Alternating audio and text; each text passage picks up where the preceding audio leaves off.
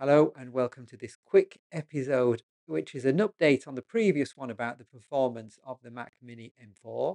So, since that episode, I have got much better performance out of the computer. I'd like to show you that. And I'd also like to show you how you can tell if you are getting good GPU performance.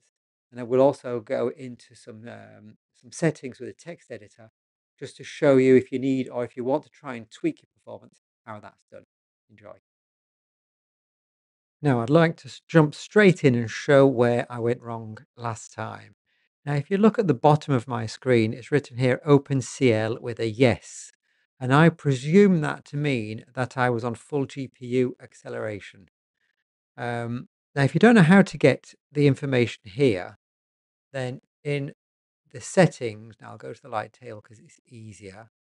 And in the dark room, you have pattern for the image information line here. Sorry, I can actually put the highlight cursor on. It might come up. There it is.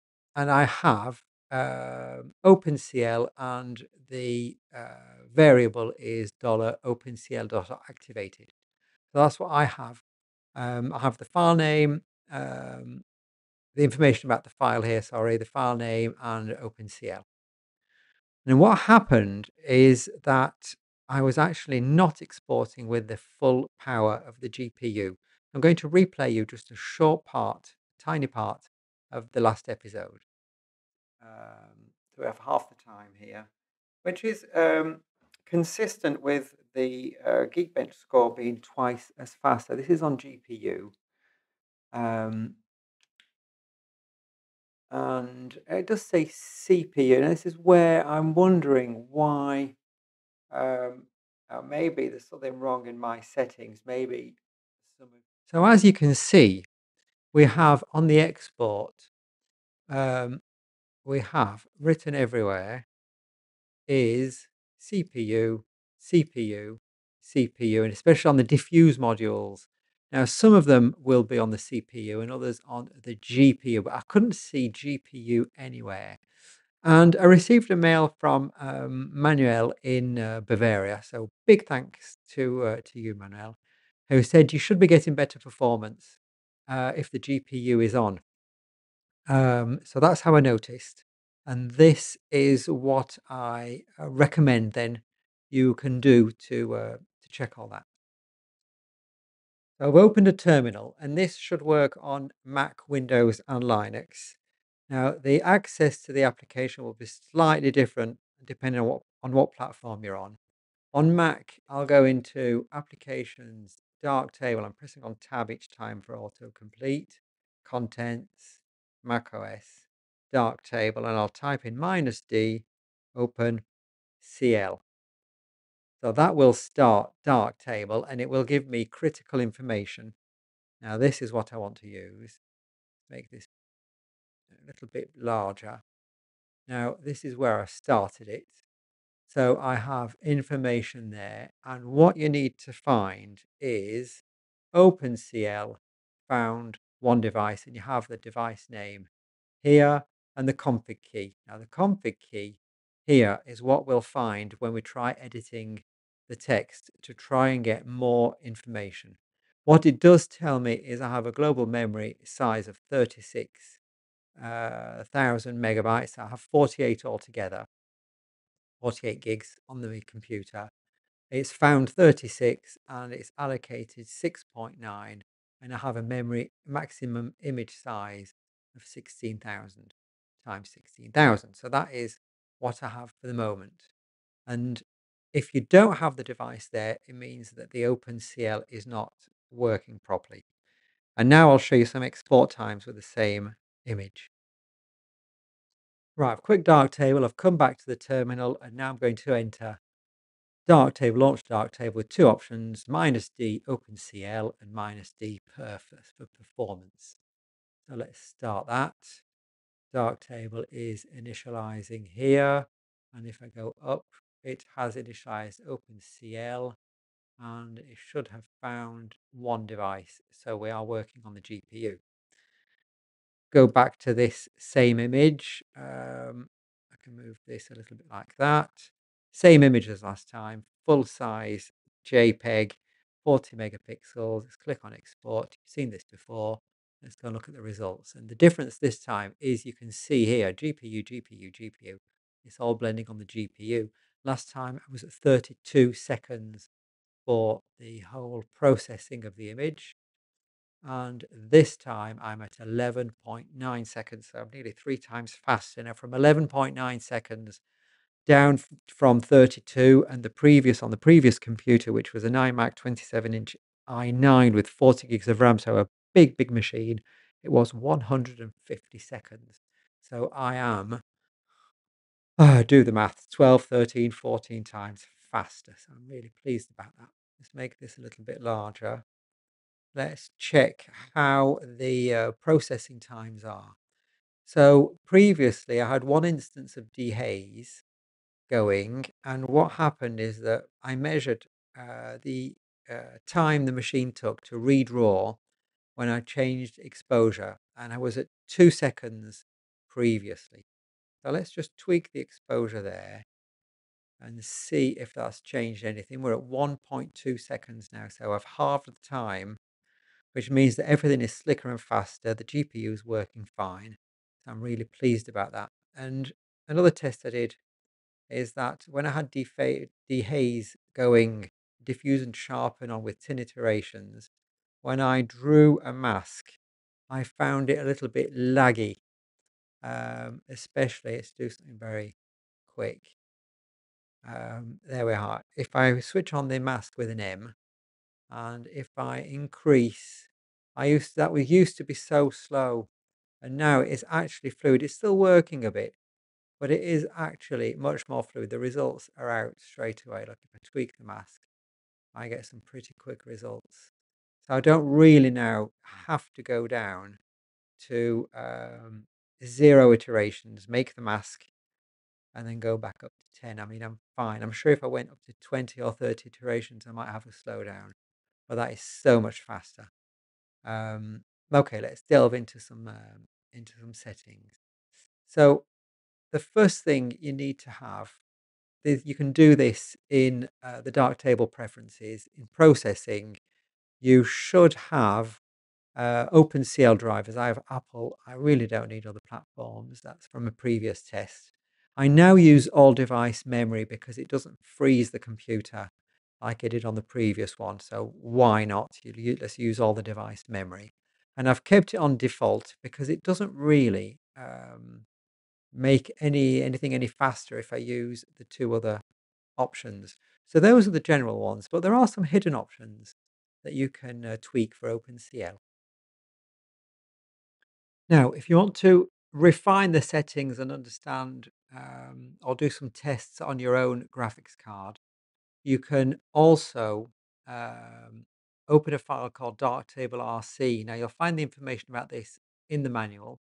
So you need to go in the user manual, preferences and settings and processing. And in this page, you'll get the explanations of the different settings for OpenCL in the settings inside Darktable.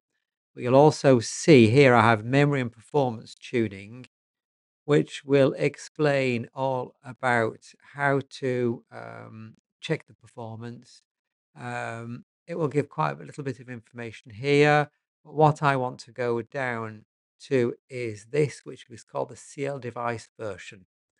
And you'll find this in a file. It is shown, sorry, just before I missed that. It is shown, it was at the top, in a file called Darktable RC, here we are, which is in home.config, Darktable and Darktable RC. The .config is a hidden file, so we need to go in the Finder or your Explorer, and I'm going to press on Command Shift dot to show the hidden files. Config, Darktable, Darktable RC, and open this with your favorite text editor. And here we have some text settings which are completely incomprehensible. What we need to do, there's so many of them. So I'm going to search for something called CL device, CLD, and you'll find the settings for your graphics card. Now, it's safe to do this. What you can do, I'll even show you, if you mess it up, you can actually select all the lines which have CL device on. You can erase them. I'm going to save that file. I'm going to launch Darktable. So I had quit it. I'm launching it again with or without the options to check the performance. And if I go back into the file, the lines have appeared with the standard default settings at the back. So absolutely safe to mess around with. Now, if we go back to the documentation here on the CL devices, so this is further down in the page, we have a bucket full of numbers from A to K, each one fulfilling a different role. Most of them you can read, and it says leave them alone for any modern card manufactured or computer manufactured since 2015. You're safe to leave it. So A, B, C, I'm leaving those. D, E, they tell us to leave you at default value. The one I might try and change is F, the number of event handles, where it tells me explicitly that a conservative guess of 128 is by default, but we can go up to 1024 and be safe, and we could get a slightly better OpenCL performance. So I'll change that to 1024. And the asynchronous mode, which will also, if I set that to 1, I should get some increase of performance. And if I have errors like failing kernels, I can put it back to 0. For the last numbers, H will go to 1 to disable the device. So if you see that at 1, it means that Darktable has decided that it's not working, and you can set it manually back to 0 to make it to set up the OpenCL with the GPU again. I we don't touch. J is for balancing OpenCL versus CPU tiling. There is a section about that. I'm not going to touch that. I think you need to adapt that if you have a lot of slowdown on your computer. And the shared memory fraction, which I'm interested in for my Mac Mini, because I do have shared memory between the CPU and GPU. The 48 gigs can be used by both. Not so, if I understand correctly, with graphics cards like the NVIDIAs, where you buy it with a fixed amount of memory, like 4, 6, or 8 gig or whatever. Um, on Apple computers, we can decide that a fraction, it says zero point 0.5. So a computer with 48 gigs would give me 24 gigs available to OpenCL. And that might also give me a speed boost. So let's try and change some values. Okay, so back to the Darktable RC file. We'll put 1024 here. 1 for the asynchronous mode, and zero point 0.5 for the 50% memory share. Now, I said that, what went wrong is the GPU wasn't working last time. What I haven't said is how I got it working again, because the answer is I do not know.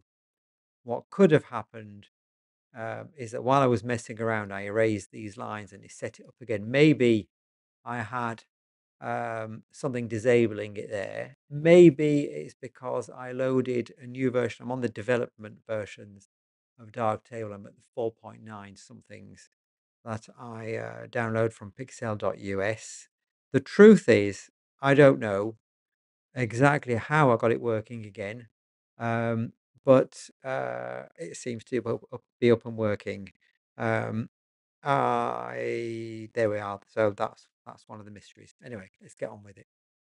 Start Darktable again in the terminal.